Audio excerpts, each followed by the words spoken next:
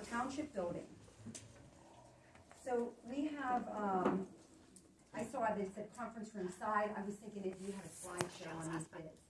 That's why I was hesitating. So everyone has the bid packages in their packets. We have three. Delattre Corp. for $11,987. McMurray Cooling and Heating, $11,500. Beverly Services, $9,304.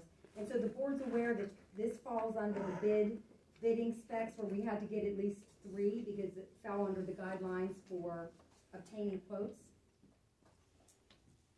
The one for Beverly, does that include everything? I didn't read the bid, but does that have everything on it? I mean, could I speak up? Yesterday I had some time. I came down and I phone called each one of these heating guys, picked their brains. I asked them what kind of surprises we could have.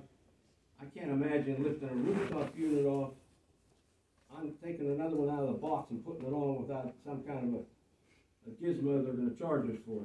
They claim this is industry standard.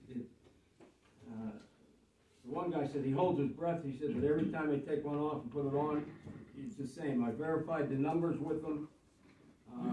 I did talk to Beverly also. He is the cheapest.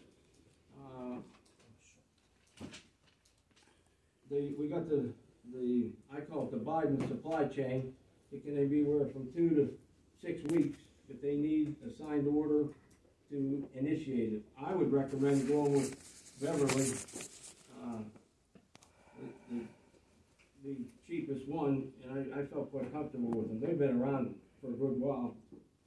I don't know if we have to do any other research. I would say they would. I did ask him, assuming we would go with the low bid, to also send to the township a maintenance agreement proposal.